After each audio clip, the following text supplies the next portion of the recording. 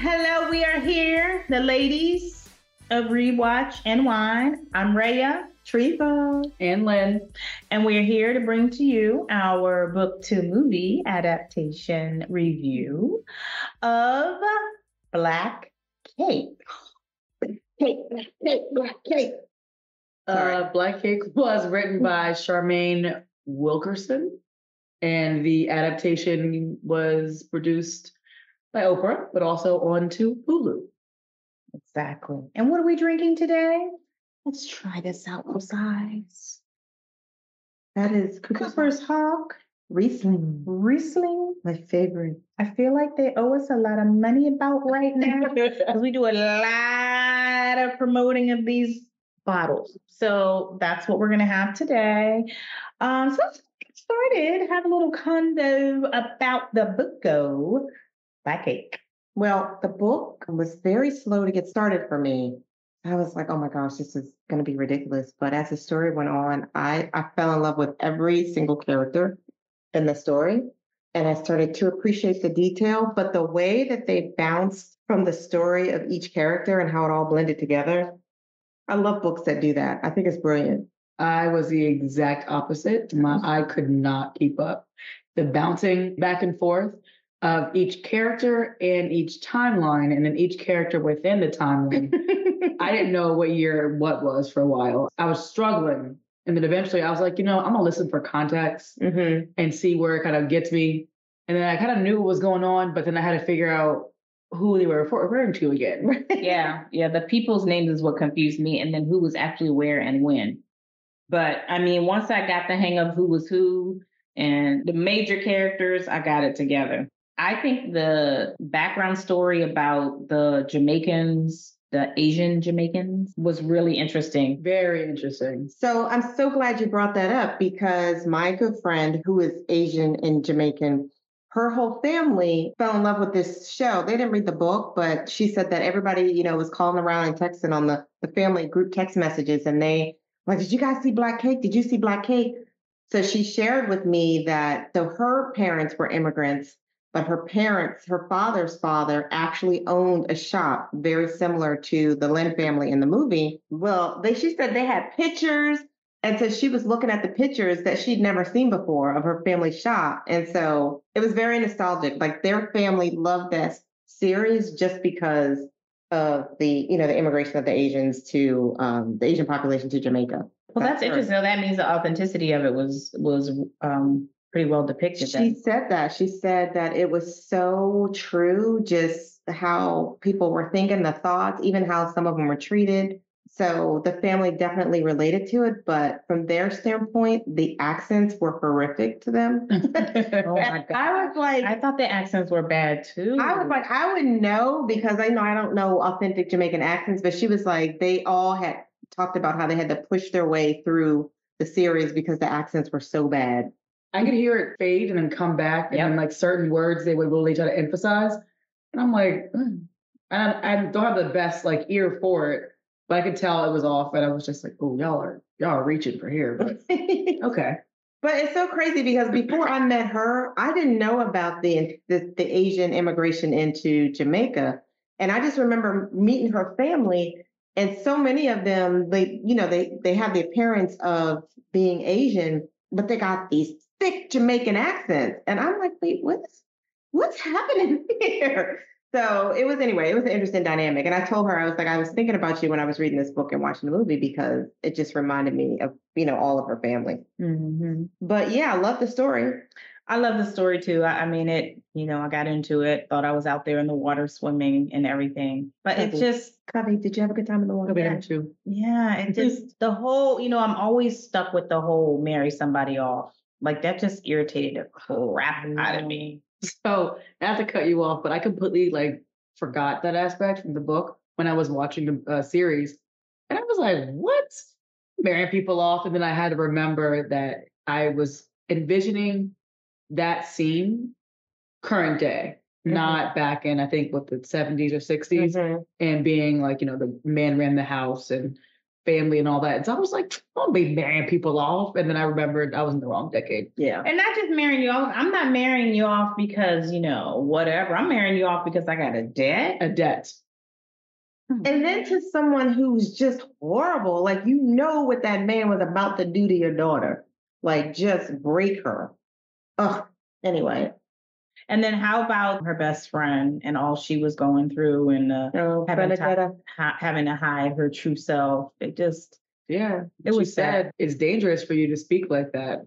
And that's just, that was the times and the culture, but still, how do you keep your friends safe, but mute them at the same time? Yeah. And I like the series showed that struggle. The book didn't really show it as much, but the series really spent a lot of time on her apologizing for that. And then just sort of the struggle she had with trying to protect her friend, but also silence her.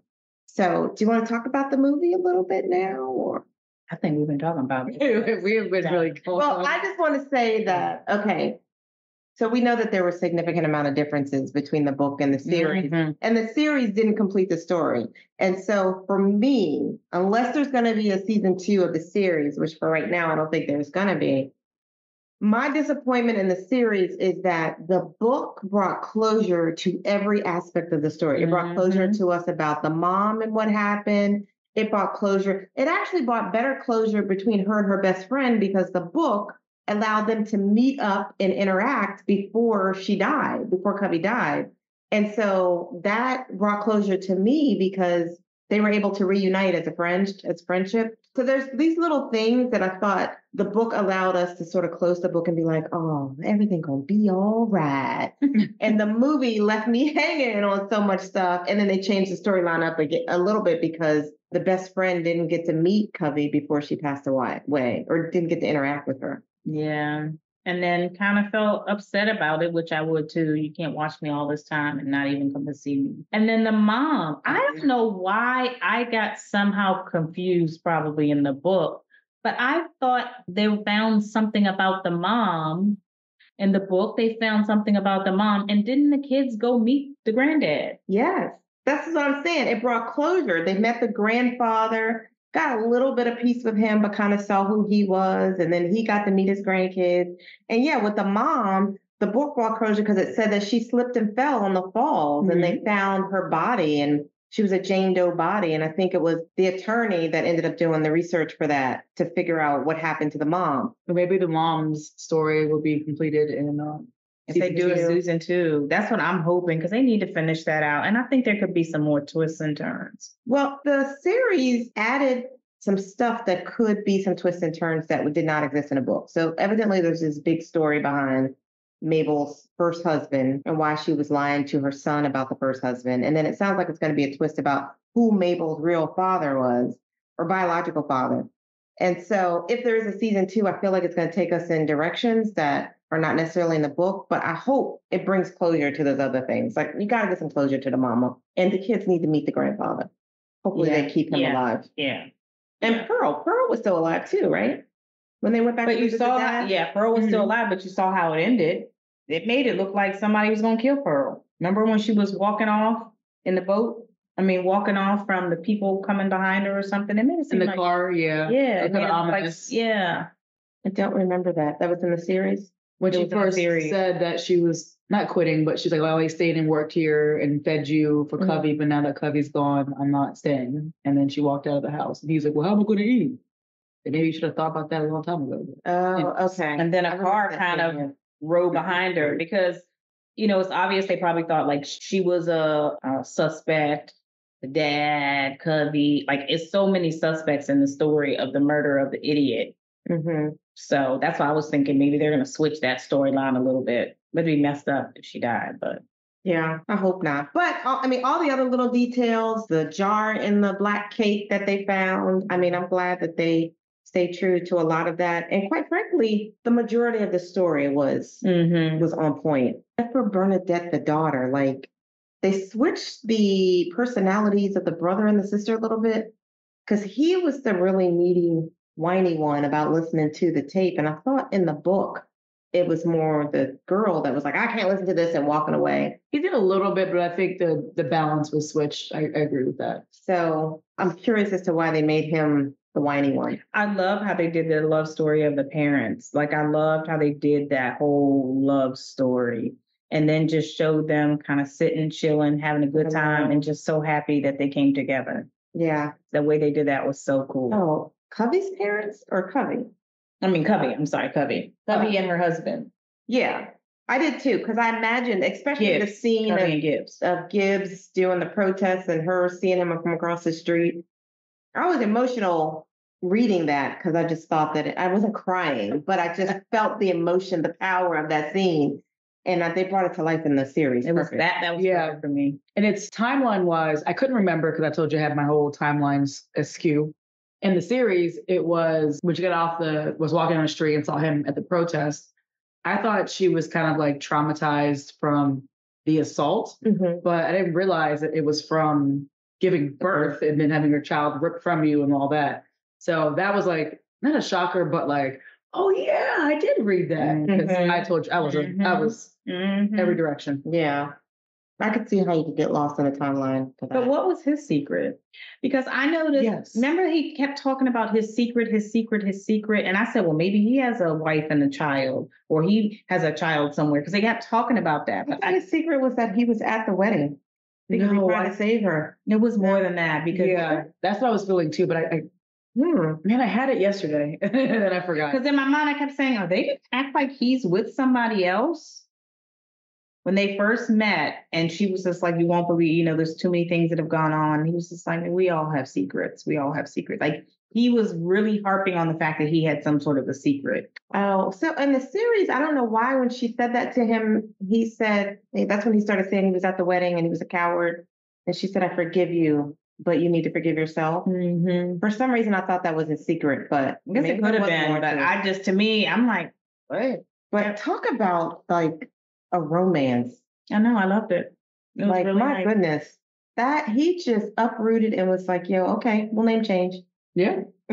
Yeah. She's like, oh, you believe me? And he was like, nope. Like, I'm not doing that again. Ever leaving you again. But her story, oh my gosh, Covey just broke my. I thought the actress that played Covey did such a good job of her emotions. What's her name? Mia Isaac. She like, I feel like wasn't like Rhea, didn't become her, but I felt her scenes. She did a really good job. Down to even when she was faking the marriage, like she was beautiful with all this makeup on and was just smiling, but you could see nothing but pain in her eyes. And even like going through like job interview after job interview and not even getting the interview, but knowing her social like class and that they didn't want to hire her because she's a person of color. And just like seeing that heartbreak on her face, but not letting the oppressor see it type thing. Yeah. Now, I was so happy when she got the job. And always being the outcast. It's just, I was so happy for the job too. I didn't remember the other person in the office telling her the same thing happened to her. I don't recall that in the book either. I think that was an addition. Yeah, I don't recall that, but I don't recall a lot because I was putting in different decades. But her girlfriend, Enola, the person's name she took, was it Enola? Eleanor was such a good friend to her. Like, for her to lose the person that was just finally was able to, like, you could have your secrets, but I'm still here. Yes. I was like, oh my gosh, what a best friend. And to lose her in that train, that was just too much. That woman went through too much in her life. I kind of felt like, she kind of was the one that pushed Eleanor, let's go. So it probably felt terrible. Yes. Yeah, they didn't actually go to Scotland. They wouldn't have been on the train and right. A lot of the things wouldn't have happened. Yeah. Oh, that was just awful. So I guess we talked about the main character, but you guys want to talk about the rest of the cast?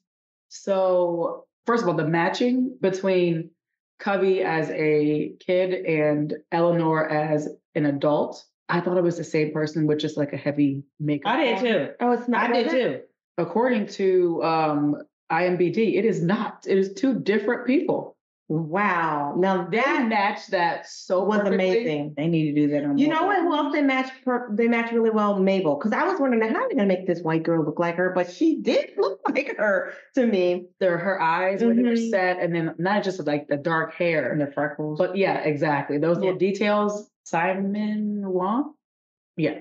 Yeah, they So did a that's good bad. job. My bad. But this movie, who produced it? You said Oprah? Oprah. This movie is a prime example of how Oh, I don't know why I thought this when you was have, I thought it was the under, Obamas. I thought it was under their production company too, but maybe it My wasn't. bad. I could be wrong. But I think it's a prime example of how when you have Black directors directing Black movies, they understand that a light-skinned Black person can't grow up to be dark-skinned.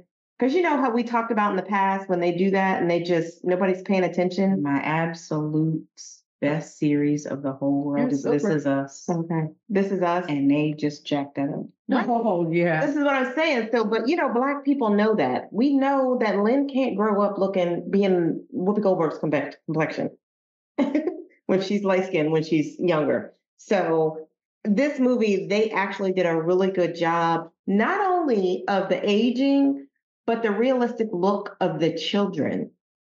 Yes. The children look like the B&B look like they could be the kids of the two of them. Yeah, one might have favored one more than the other, but at the same time, they look like they could actually blended from both their DNA. Yeah. Mm-hmm. So that they did a wonderful job with that and the complexions. And I don't know about what's her name though. What's the I always forget the best friend's name. Bernadetta? Bunny. I don't know about Bunny. What? I don't know about the Bunny adult Bunny, but it was close. Complexion wise, it was fine. They just didn't look anything alike. Like her nose got really big. Everybody says I look like that woman. Everybody says, "Are you related to the lady on?" No, I don't think you look like that woman. I don't think you look like that woman at all. But what's the guy's name that played the attorney? Because he is, I do love him as an actor. He nails everything that you see him in. Yeah. But I can't think of his name. Something Mr. mentioned in the show. But I even loved him, like the way he acted. You could see he was mourning his girlfriend. Glenn Turman. Yeah. But also, that kind of threw me off because I was like, were they like, not like dating, but like he lost his wife, she lost her husband. Were they kind of like partnering up? She comforted him at the end because that's what he said. And then remember, he kissed her. Remember? But in the book, they said that because they said the daughter, B, was like, they were so emotional. And then she realized, she was like, oh, he's mourning too. You know, the loss of his girlfriend. Mm-hmm. And then in the series, they had that scene where Covey was like, I'm so sorry for doing this for you, this stupid disease. I'm so sorry. Mm-hmm. And I was like, and he was like, don't you apologize for nothing. Because he lost two. So, well, I guess he like lost one wife and then losing his girlfriend. So I can see that doing this to you again.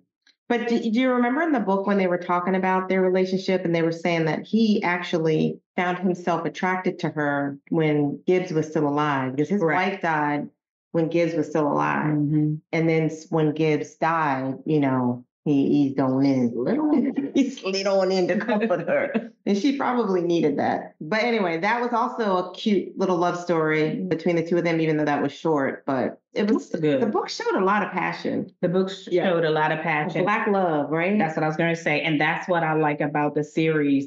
They really showed that.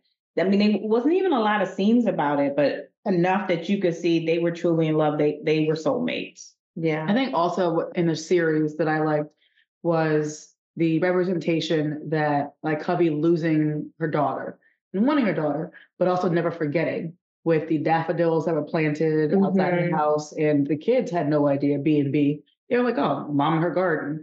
But then after listening to the tapes, they realized like, you know, not that she was ever like forgotten, but like because of the times and her circumstances and being a single immigrant mother in like a different country, let alone continent, of course she had no means. But the way they showed that throughout time, that she never forgot about her firstborn, I love that representation. Yeah. Oh my God. And the scene, they snatched her up from that. Oh my God. The baby? Yeah, from the unwed mother home. Oh my gosh. I was so mad at that other lady, the Jamaican nun. I know. For her. But what I really liked in the book is that they went on to say that there was like an investigation on those types of houses and it ended up shutting down. Again, a closure in the book. Like I feel like they brought so much closure to the different stories. But in the book, they didn't show the dynamic of the girls in that house. And I like that addition I do too. of the interaction with her, of the girls in that house, especially the one girl who she kind of made really good friends with.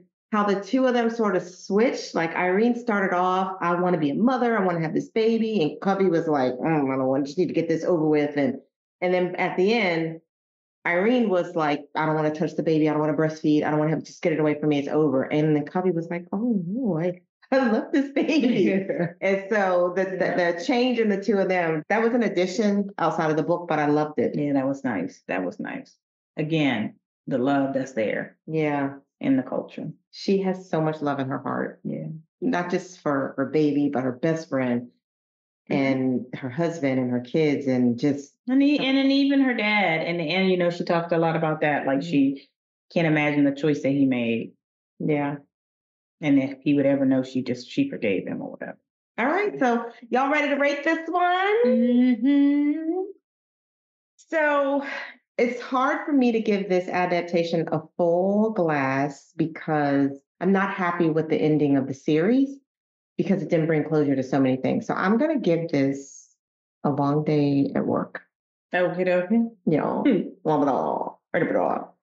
So adaptation wise, I was going to give it a long day at work, but I'm so lost so often in the book that it helped you.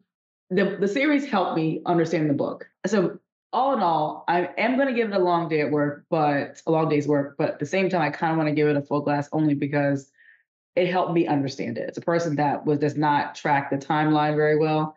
The visual representation of the timeline from the adaptation was spot on. So I'm still going to stick with a long day at work, though. I'm giving it a full glass, even though I'm mad.